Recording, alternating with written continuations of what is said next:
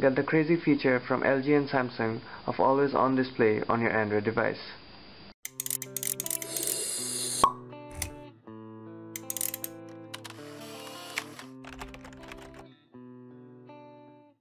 So to get the app, you need to head to the Google Play Store and download this app named Glance Plus.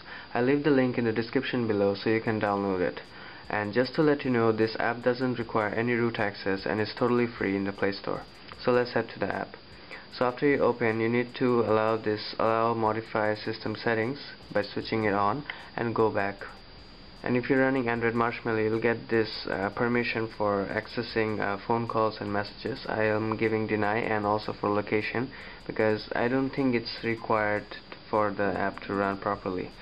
So here you can turn the app on, and you can set the position of your always on notification, like it will move all around, or you can set it in the middle, top, bottom. That is totally up to you. I have kept it on random so it will move around the screen.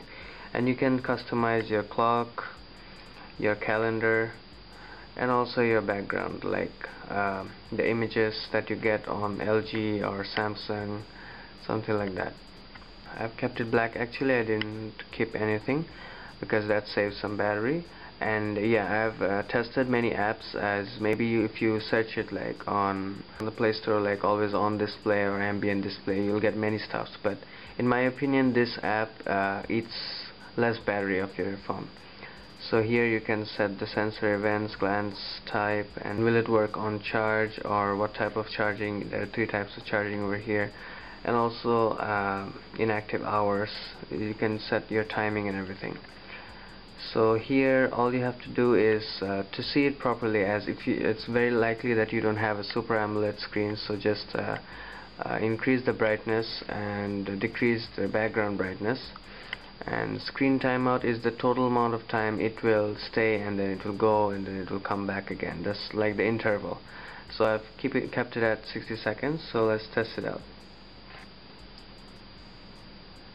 So as you can see over here, I'm seeing the time and my battery percentage at 70%. I'm not sure if you can see. I'm sorry for the quality. And if you have any messages, then you'll get it just below this clock.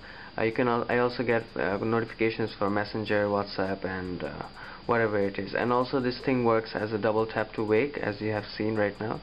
So I just had to double tap and open it. That's it for today, guys. If this video was helpful, please hit the like button, and please share and subscribe for more. And happy geeking!